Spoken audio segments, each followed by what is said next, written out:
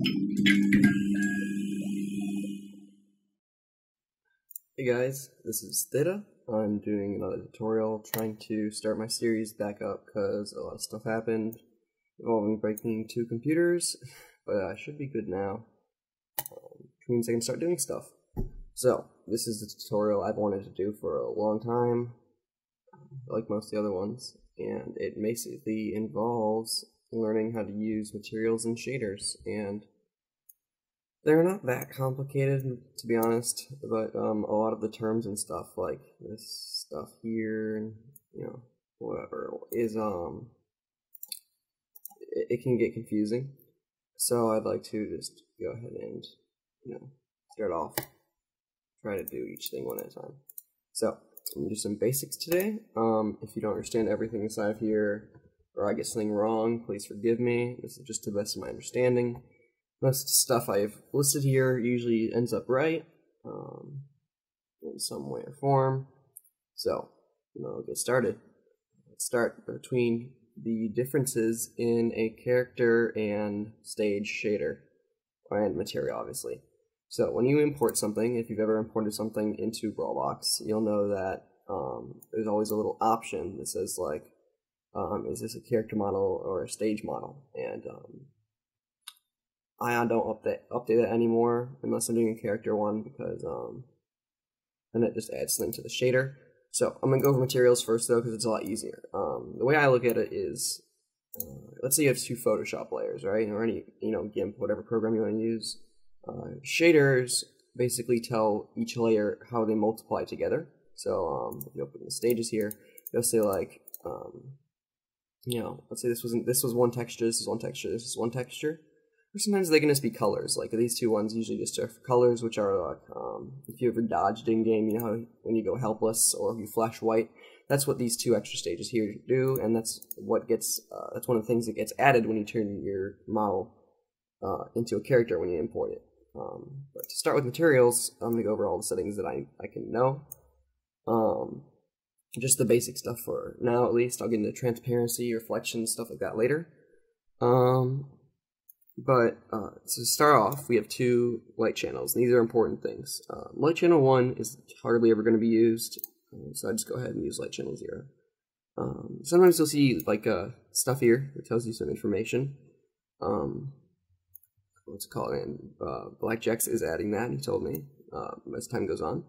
So this will be a lot more basic than that, though, because those terms are more to understand on a deeper level. This is just to understand what they do and how you can use them to start off. So the ambient color, I honestly think should stay this at all times, unless you're doing some flat shading like Mr. Game & Watch or something. But even then, you can achieve that without editing this. You can just use it with a different way. So let's see how this works. So when we have a character shader or a material, and they are getting lighting, so this is light channel 0. This is the lighting that the character will get mainly. You can use these for lighting too, or even if you look at the model, there's a color folder in here. This is what the vertex color leads to. So when you import stuff, there's an option that says make a new color node, and this is what this one does. You usually want to set inside here. I'm going to get to the vertex color later. Let's just go over the basics here for a second. So light channel 0, this is Charizard's from Default Brawl, his material here. So if I open up this, it tells me this light channel is being used, which it usually is. This one's not being used, see, because it's false here. I'm now using Brawlbox 0.75b. It is good for, it's pretty stable now, actually. I was using 0.71 for a while, but this one's pretty stable for stuff besides vertex coloring. For complicated stuff, like when 3.6 comes out for Project M, you'll see in my Delfino Secret stage that it has a lot of vertex coloring, and so I'll get to that once 3.6 is out, so I can do more complicated shading tutorials. But for now, when you're looking at material color and ambient color, this is the kind of lighting that the model will receive. So when you have it set to true here, this basically says that it's going to get lighting from the, if you ever open a stage up, I'll go ahead and do that now. Backgrounds, Smash Bros. Full Okay, so let's say in this battlefield stage, I'm going to go to open the second arc here, and then you see scene data here. This is the lighting that the stage gets. And so we have light sets. Basically, when you're looking at character stuff, it's actually useful too. So, if it is getting its material source from the vertex, right, then it means that this, see this material color here? The model is either going to get this value as lighting, and if it is going to get this value, you're going to want to set it to 128 for everything except for the alpha, because that's the actual value it should be set at. But you can see here it's set to vertex, right? So let's see what that means. If I open up the vertex color here, it will say 255, 128, 128, 128, and so you can see in here it does that. And that's because vertex coloring can be useful in this, like in this instance. If I wanted to set all these materials besides these ones, when you see EXT MTL, that means it is a metal material, I usually just delete them and then reapply them by turning this to true after I finish doing the model. So yeah, vertex coloring is given here by this, and so if I set all of these to be using the vertex coloring, whenever I change this value here, it would change the overall lighting that all the models using vertex coloring were going to receive. There are the other examples though, so if you wanted to make a new light asset, you can go new asset colors, or import asset colors, or sometimes when you import models that have vertex coloring, which I'll get into later as I said before, they'll have more than one vertex color node. But since they're all using that one and it only has one, I mean you can make one that just has one too, that's how it usually is when you make them. They're going to use that color.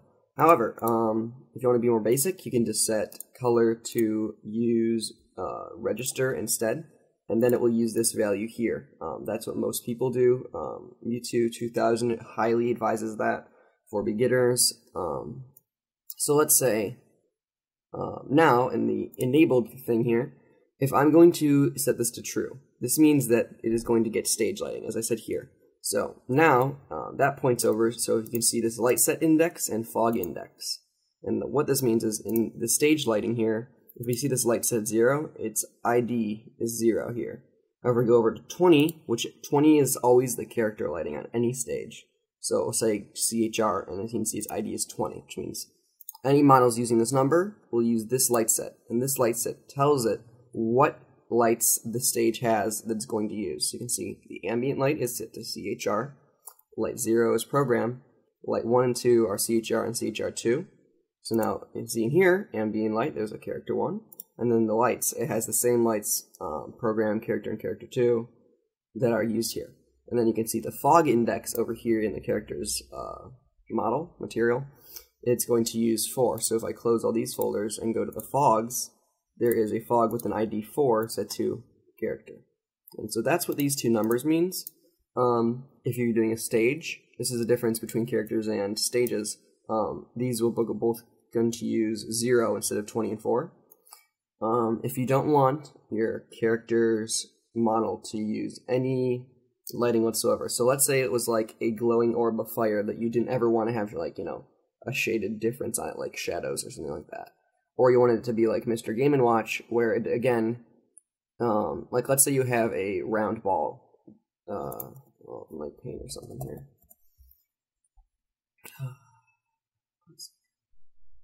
Okay, Clips 3D Paint. Not what I was looking for, but whatever, it works the same. Okay, so in here, let's say I have, use my mouse and draw crappy, it doesn't matter. New, thank you. Okay, so let's say you have a ball here, right? And you set the character lighting, you set this, you set the lighting enabled in here to true. That means it's going to receive the lighting from that stage's scene data, which means that it's going to have, like, you know, on the lower part of it, you know, like when stuff is like darker or whatever, and it's shaded, and it looks like a sphere that is, you know, in the third dimension and stuff. So let's say you had the same sphere, and that option was set to false, right? That means it's only going to receive the data for lighting from either here if you set it to register, or in here if you set it to vertex instead. Which means that if it's 255, it means it's full bright. It means it's never going to be darker than completely full bright. However, again, I'd say set it to 128 if you're going to use register data. But it's never going to receive shadows or like highlights. So like in here, let's say the light was coming from this way, right? That means that it's going to be brighter here and darker here because there's no lighting receiving it. It's not being shadows, but because Brawl doesn't use shading besides their fake shadows for stages. But it's going to be darker on the parts where light is not hitting it as much. So now if I go ahead and close that. Alright, so now let's see how to choose what vertex color Sling's going to be using. So if there's multiple ones, and there's most likely not going to be multiple ones right now, this is in case you want to make new ones and set them to them. And you can see here in the vertex color, it was going to show you which objects are using this. So all of the normal ones are going to be doing that. So now in the objects folder here, these are all different parts of Charizard. And this is the object. You can see their actual ID right here. These polygons here, that's just the name of it. You can name it whatever you want when you import them. So you can see here in the color node 0, it is set to this. It's set to Poke-Lizardon, body M, fit Poke-Lizardon 00, body M1. So that's the only color here. But if I wanted to, let's say, add a new asset, colors, this is color set 1. Let's say I wanted there to only be red shading on Charizard. So now he's going to be a lot redder and a lot brighter because this is a lot brighter than halfway.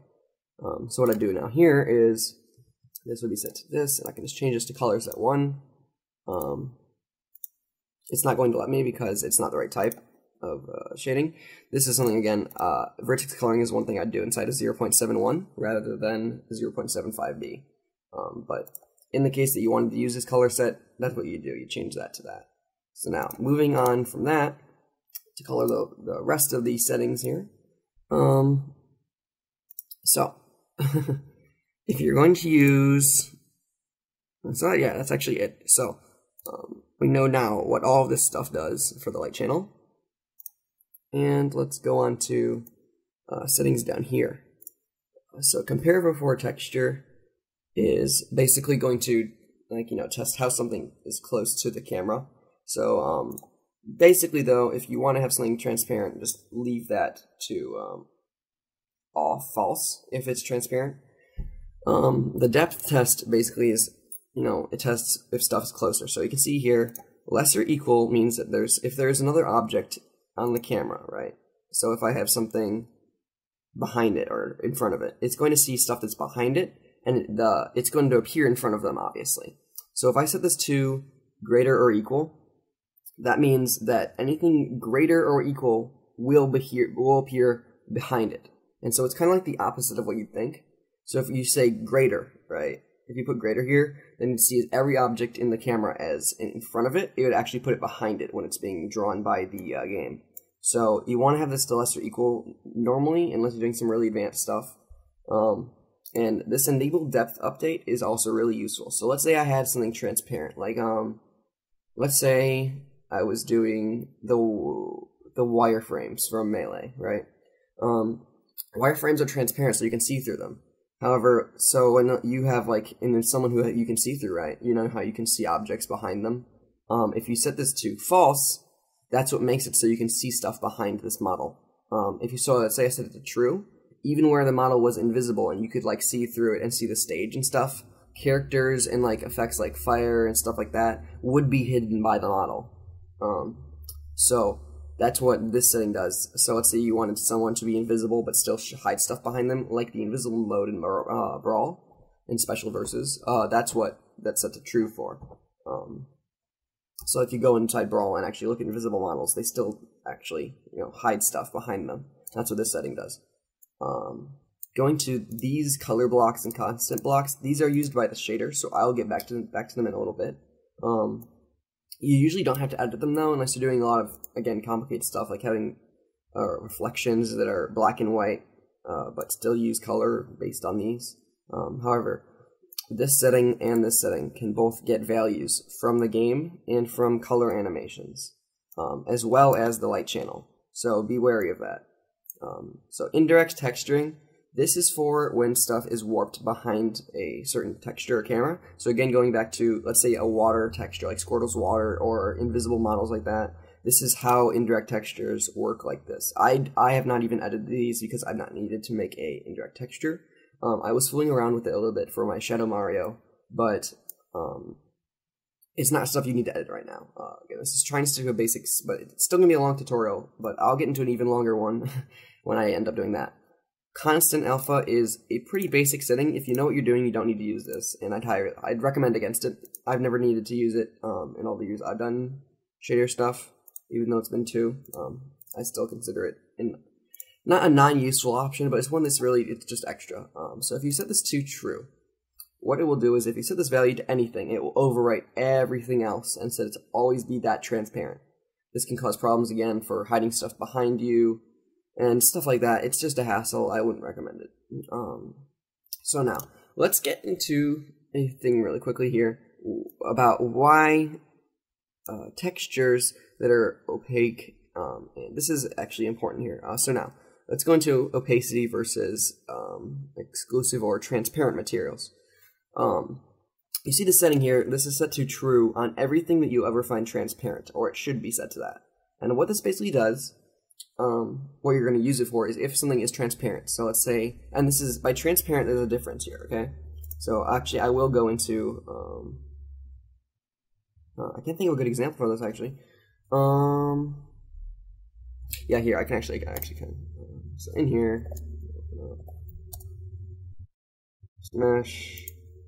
And so basically opacity is, I can actually record that fast enough. So excuse me. Opacity is when something, there we go. Okay, so opacity is, let's say you have a square, right?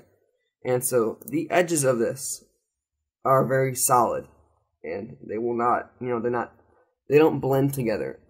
As to say, if I were to use a brush or something like this, so you can see here, the end of this is partially, see how it fades out? That is the difference between opaque and transparent. So if I use something solid here, you can see the difference in these 2 pen tips, right? How this one ends in a very hard line, and this one ends in a very soft fade out line. That is the difference. So that is to say, if you have something that you are going to use, like let's say you had a PNG image, right? And it's all of its edges, we're going to use something that wasn't half transparent, like, so it wasn't going to have like, oh, it's water, so you can see it itself, but you can still see through it. That's something that you need to set to transparent or XLU. And a good setting I usually like to have with that is setting it so that enable blend is enabled for textures and stuff. So if, let's say you have, I'll make a new thing here. This is actually worth it. Okay, so in here, I have a little thing like this. You can close paint actually now. Save. So let's say I set this to be completely filled with, I'll make red my main color. So it's completely filled to be red, okay? So this is something I could make not transparent or opaque because it does not have any partial transparency. However, now, if I set it to, let's say, 50% brightness, so you can see how you can see the checker pattern behind it, but you can still see that tint of red, which means it's still there. That is something you need to be transparent. However, since all the edges of this are in fact hard, and you don't need to, there's no, partially transparent ends inside of the texture itself, you do not need to have enable blend on. So let's say I go ahead and erase part of this here.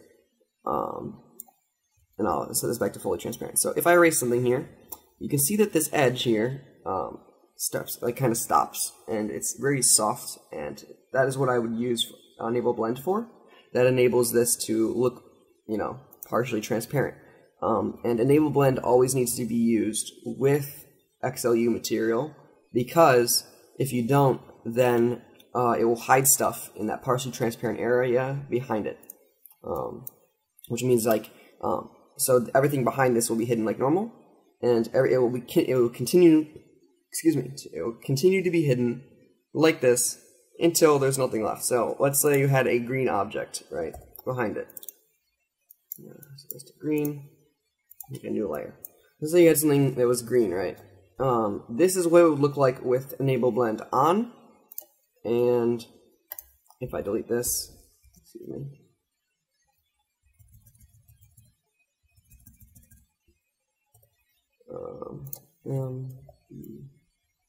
This is what it would look like with enable blend off. So now you can see that, let's say the red thing goes up to right about here, right? The green is still being hidden until there's absolutely no red left. That is what enable blend does. It enables the blending, or semi-transparency on the edges of textures to not hide stuff, and it's pretty useful. Now, if you don't set enable blend on in the first place, what it's going to do is it's going to take this semi-transparent texture, right? And what it's going to do that is it's going to make it so that it looks like that instead. Excuse me. There we go. So it's going to make it so that it looks very hard on the edge instead. And if you're going to use edges that are hard like this, so let's say you had an image that was, I should be saying this to pencil so you can see. Okay, so let's see how that is a hard edge, excuse me. That is exactly what a hard edge looks like. That's what setting it to an OPA material and having enable blend off will do. So this allows you to put PNGs and stuff into stages and not have them be XLU materials, because XLU will make your game lag a little bit, actually. Not significantly, but I'm saying compared to OPA materials, because what it does is, the only real difference in coding that XLU and OPA materials do is that XLU materials are drawn after any OPA material, which means that it can allow them to properly blend together. Now then, let's get on to some texture related stuff here. This is important for reflections and stuff, so I'll get into that now. What texture matrix, the first thing here does is, well, I'm going to say what it does is what you need to use it for. If you have something that's going to follow the camera, so a reflection is going to be pretty much your main example of that. And it's on a model or object in here where you can see the single bind is set to none. This needs to be set to, there we go. This needs to be set to true if you want this texture to follow the camera. If it is single bound, like let's say these eyes are single bound to head N, then it does not matter if the texture matrix is true or not. In fact, you cannot set it to true. And so that's what that does. It's just basically, you need to set that to true if you have something that's rigged and isn't single bound that you want to follow the camera. There's more to following the camera than obviously that one setting. Texture is just what texture the material is going to use. It can use multiple textures if there are more references here. That's what reflections are used for. And inside materials, you want to have them appear in the way that they're going to be drawn. So you can see here now, in here, the eyelid 0, which means that this is the eyelid or whatever of Charizard. You can see how the bottom of his eye is, the last thing to appear inside this material, which means this one in the shader is probably going to be drawn first. This one's going to be drawn on top of it. The same thing with this reflection for his eye, and the eyelid is going to be drawn on top. So usually you'd have, for example, your texture, your reflection, or if you're using a specular map, your texture, your specular map, and then your reflection is how you'd want to layer them inside of this material. So let's say that what this palette thing here does is, if your texture is set to a color-coded format, so like C18, you can see that makes it jump in size a lot, but it's pretty still useful for quality standards compared to size. So if it's using C18 or C14, right, to get that to appear correctly in game, you need to set this palette to the same texture. If it's not, you can just, if it's not C18, then you can set it to nothing, and you need to, unless it is C18 or C14. That is a very big must. You need to do that if it's a color-coded texture. Now, scale is pretty simple. If I set this to larger, right, so let's say I set the scale to 2, it means that this texture here on this UV map, which the UV map is what the object uses to map out its textures, this will be layered twice.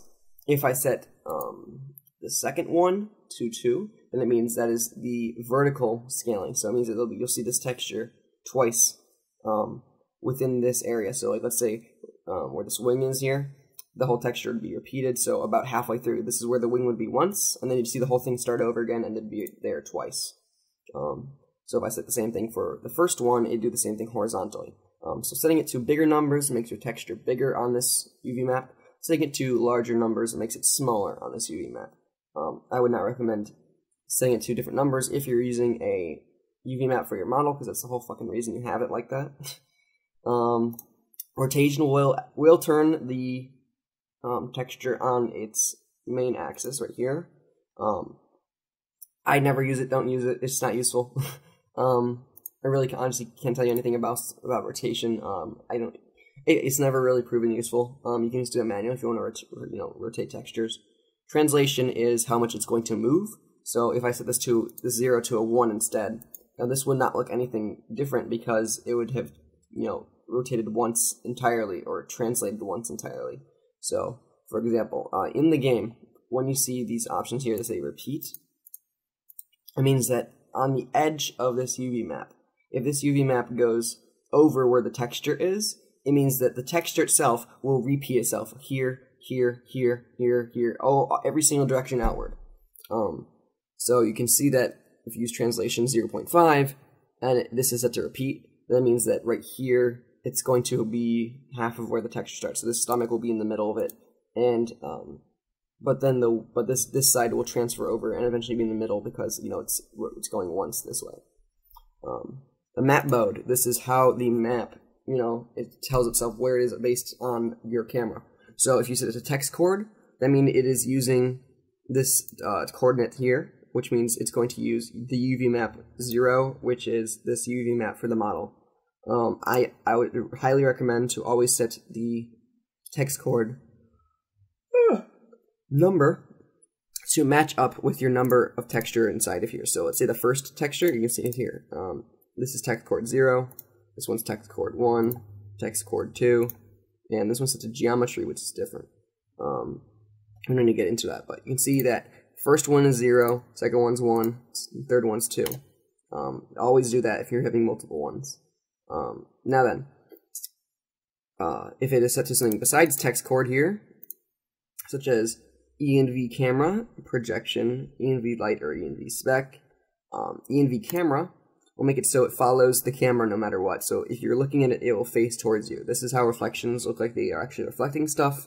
In reality, they're just an image following the camera. Now, on to the next thing, projection. This projects something onto the model in a way where it will look like it is flat to your eye.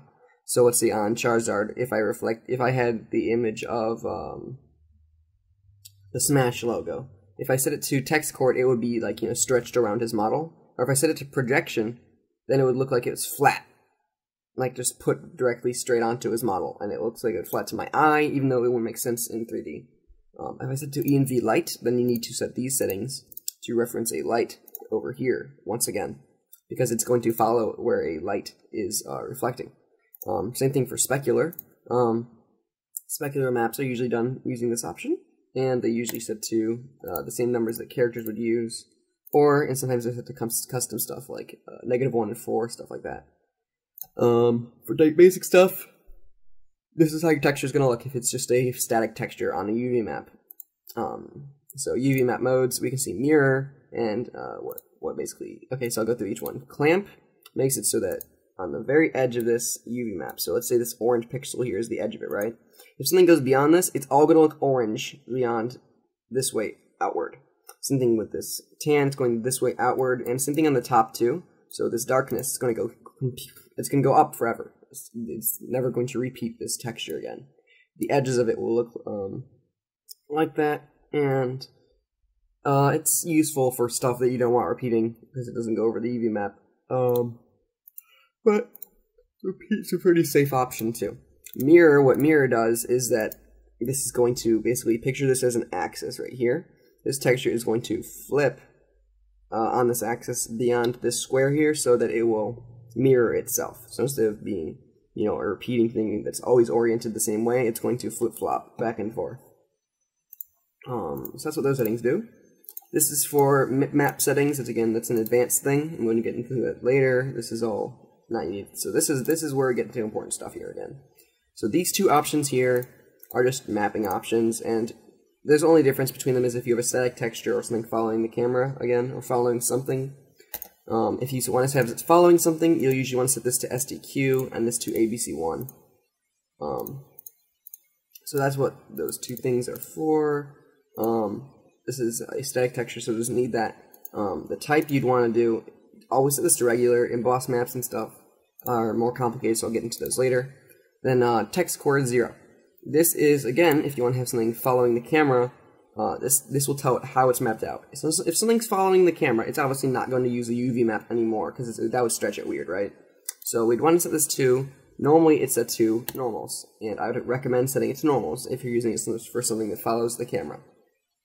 And so, normalize, what this does is, this basically makes it so that the scale settings here are nullified, so that the maximum of where the object is, and it's hard to explain, it basically makes it so it scales it correctly based on the object. So if this is following, let's say this texture wanted to follow the camera, right?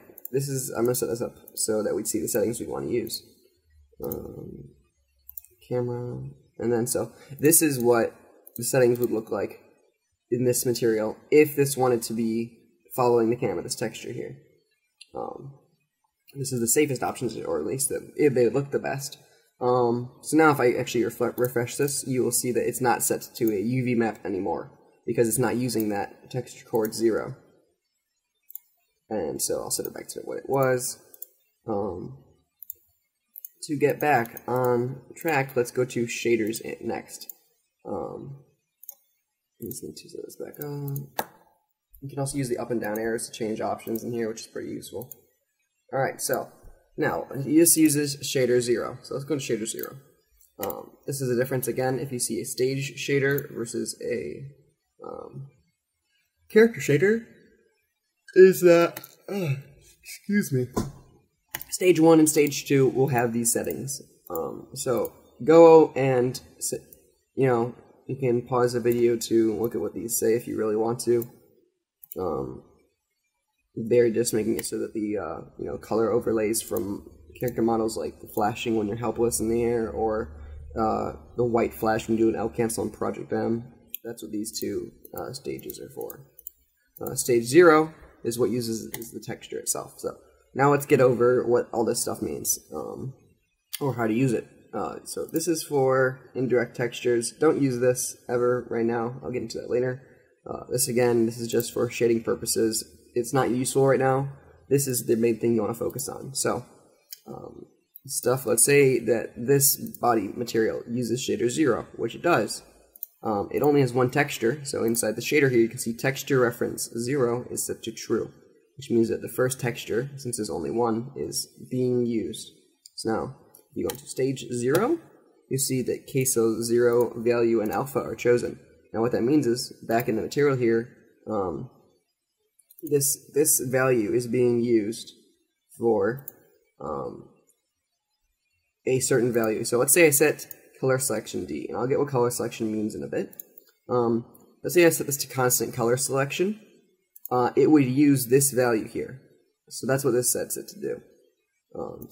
Getting to the important stuff here, texture map ID is the texture that this is going to use. Text map is just literally which one of these textures it's going to use. So again, 0, 1, 2, and 3. And it can continue on to a maximum of 8. So in the shader, this is going to use the first texture and any material that references this shader. The texture coordinate it's going to use should be matched with this, unless you're doing advanced UV mapping stuff. So I just set this to the same thing as text map.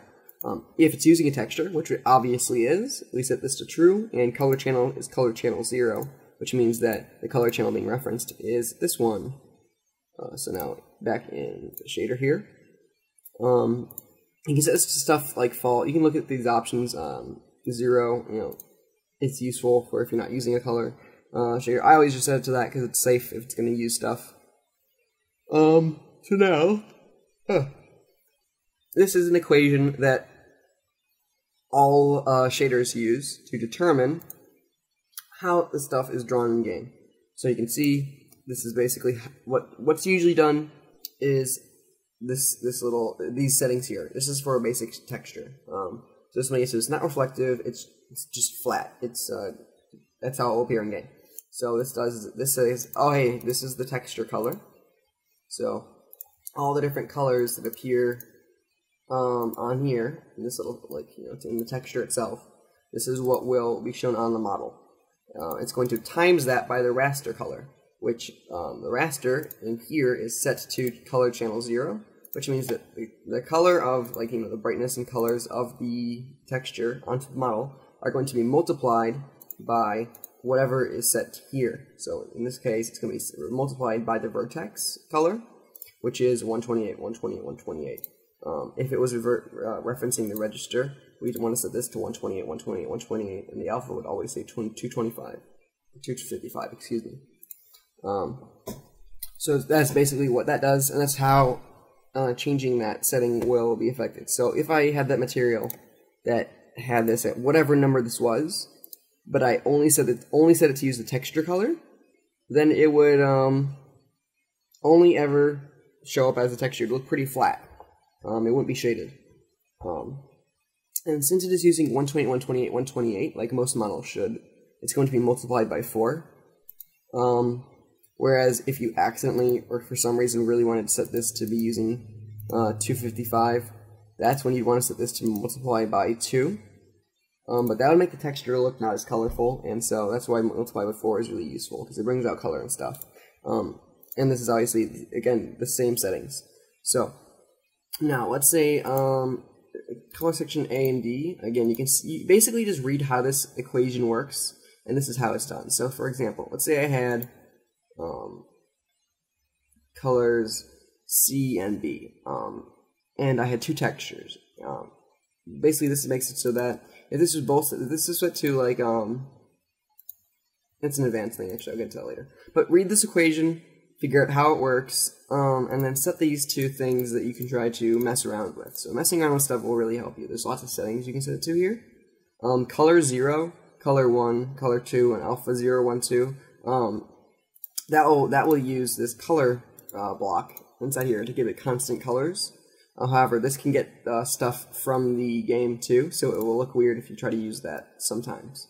It's really situational, to be honest. I usually just set it to stuff like this, and then if I need custom coloring, I use vertex color, or if there's only one custom color I need, I'll use the register color. This is what the settings will look like. Now, same thing for texture alpha, raster alpha is used like that as well. And so that's for basic settings. Sorry I didn't get to the shaders very much this time. I just wanted to show basically, what you'd need to do for a basic texture to look normal. These are the settings you want to use. And again, if they're a character one, you'd add this afterward. So to also get back to that, the only difference between a shader materials and shaders for characters and stages is mainly that characters use 20 and 4, while stages use 0, 0 for both these settings. And then character shaders have these extra 2 stages, which allows it to get lighting from the game for dodging and other flash-related stuff. So, I hope that was useful for you guys. I'm going to get into a more detailed tutorial soon. But that should teach you at least some information about how materials work and how to get shaders to not be stupid for basic stuff. So, hope you enjoyed. Hope it wasn't pretty bad. I'm pretty tired right now, but I'm going to try to record some more stuff when I'm more awake, so I can probably do some more informative tutorials. But I hope that this one was useful. Thanks.